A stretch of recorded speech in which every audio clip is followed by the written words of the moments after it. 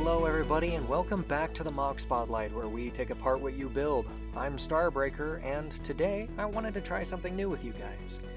Last time, I asked you guys to build some dragons, and, well, I only got one participant, so I wanted to fine-tune this a little more to see if this is something we can get the ball rolling on. But before that, I wanted to show you the 2 dragons from the lone participant from my last challenge to you all. From board's member Bodi, I present to you 2 dragons, one of fire and one of ice. At least, I think it's a fire dragon. Starting with the red dragon, simply titled Red Bionicle Dragon, I was genuinely impressed by not just the size, but the fullness of this MoC. It conveys a powerful, towering figure without the trouble of too much gappiness or lack of cohesion in its shaping.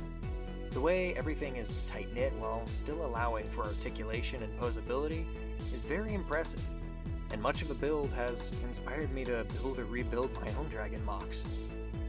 The head shaping here is pretty fantastic. It kinda makes me think of a cross between a Ninjago dragon and a Rahi build. Maybe it's all the red, but I'm getting serious Miserix vibes from this. I like how the Rakshi piece is being used for the back of the neck, and I also like the multi-point connections used for the base of the neck. The chest is nice and full, sporting a well-armored and layered look that I think works perfectly for a dragon build, and appears to have some articulation in the midsection leading to the waist. The tail is attached in a great spot to still support itself and not get in the way, which is something sometimes hard to pull off with bipedal builds like this, but this build nails it perfectly. The legs are very well put together and sturdy looking, and impressively full from every angle. The meaty clawed feet are great looking as well, ensuring this fellow looks intimidating from head to toe. Truly, a fantastic build of epic proportions. Quite literally. Now, for build number 2, Ice Dragon. With this build, Bodi starts off with a simple statement of because the world needs more Bionicle Dragon MoCs. And honestly, I couldn't agree more.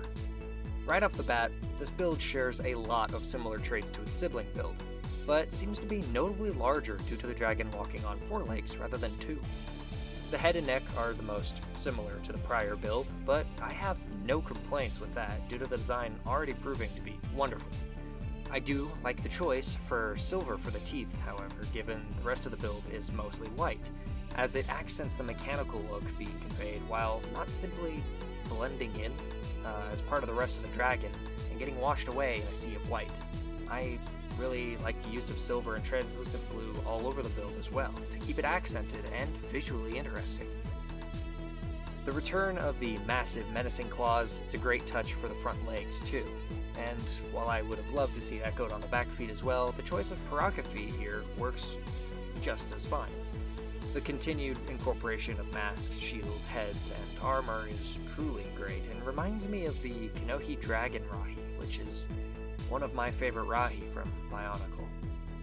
I really appreciate the fullness of the torso connecting everything together here as well, and am once again impressed by the sheer amount of parts usage to make everything look whole, connected, and tight-knit.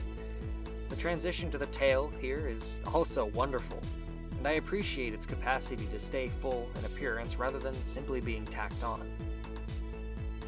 Overall, 2 very imposing and phenomenal builds that are very much deserving of a showcase. Well done to you, Bodi. Alright, now to the topic of challenges. I want to present to you all a theme challenge every other MoC Spotlight. Presently, I'm aiming to ship these videos every 2 weeks still, with slight variances to the schedule every now and then if life gets a little bumpy. But every other video will be a challenge video as to showcase what is already on the boards and inspire some new builds.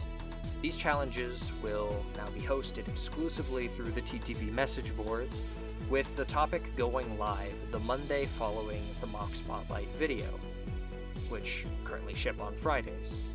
That way, the weekend can serve as a buffer period for some of you to start building. The entry period will last 1 week, ending on the Monday after the challenge goes live. That way, hopefully, some of you busier folks will have a chance to participate as well. The winner of the challenge will be whatever build receives the most hearts on the message boards by the Monday after the entry period closes, giving me time to tally the likes and make the showcase video. There will be an honorable mention segment for participants as well, so depending on how many participants there are, you could very well see your entry in the follow-up video, even if you don't get the most hearts on your post. This will be reiterated in the topic that launches this Monday, but the guidelines are simple. Along with the title of your build, you'll need to add a challenge, followed by the challenge's name. In this case, inspired by Bodi's dragons, the challenge for this week will be Fire and Ice. So, when you post your build, make sure it includes Challenge, Fire and Ice in the title, so it'll be easier to find. That's all I've got for today though. I hope y'all enjoyed the video. With this challenge idea still being new, I'd love to hear your thoughts and suggestions in the comments below.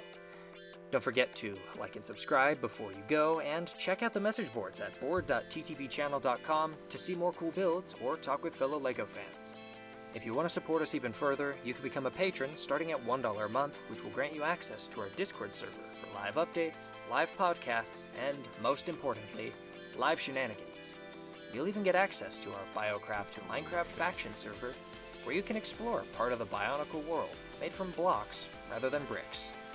Take care everyone, I look forward to seeing what you build, and I'll see you all next time.